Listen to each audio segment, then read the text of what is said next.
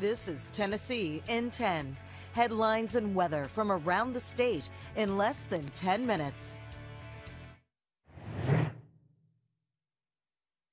Good morning, I'm Whitney Turner in the WVLT newsroom. A manhunt is underway as multiple agencies search for a murder suspect. Take a look at your screen. 66-year-old David Kite Moore is the suspect in a reported shooting on Basinger Road in Cock County. One person was found dead from a gunshot wound. Yesterday morning, a SWAT team was activated to find Moore, but did not find him at his home. The Cock County Sheriff tells us Moore is considered to be armed and dangerous. If you see him, call 911. 5 Union County inmates are back in custody this morning after escaping the jail overnight. The sheriff's office there tells us they escaped around 10:30 last night. 2 were arrested near the jail. The Union County K-9 team tracked down the other 3 inmates around a half a mile away. All inmates were back in custody an hour and 16 minutes after this escape. The sheriff's office says the escape happened partly due to overcrowding in the jail, where women are being housed in the hallway outside of the facility housing units. A security door that leads directly outside the jail failed to lock after being closed. That door has been checked and is now operating properly. In Knoxville, city officials came together to honor those who made the ultimate sacrifice yesterday with the unveiling of the Gold Star Memorial. It honors the families of service members who were killed in battle. The new Gold Star Memorial joins the Blue Star Memorial, which is a tribute to the armed forces who serve the country.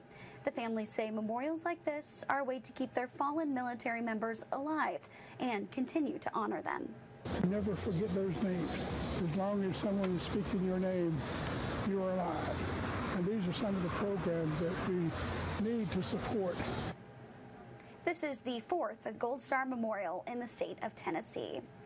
In the WVLT newsroom, those are your top headlines around East Tennessee.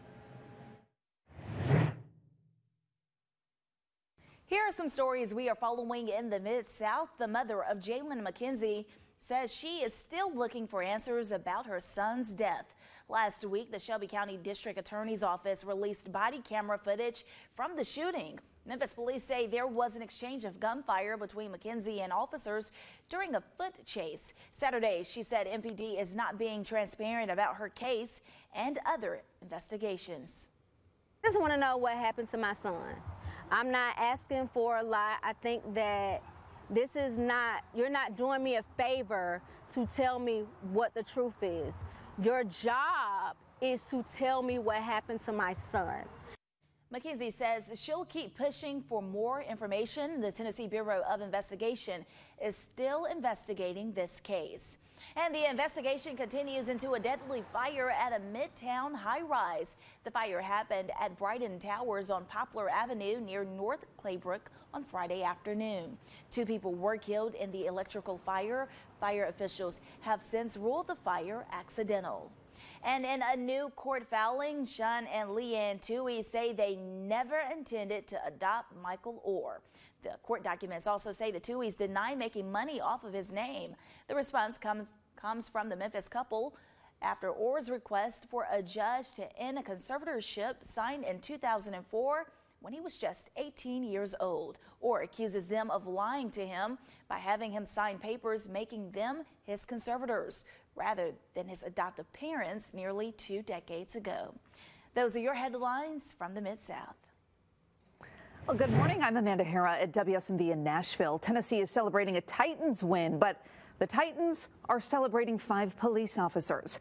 The Metro Nashville police officers ran towards gunfire to save lives on the day of the Covenant School shooting. And before yesterday's game against the Chargers, they planted the Titans sword right there before kickoff.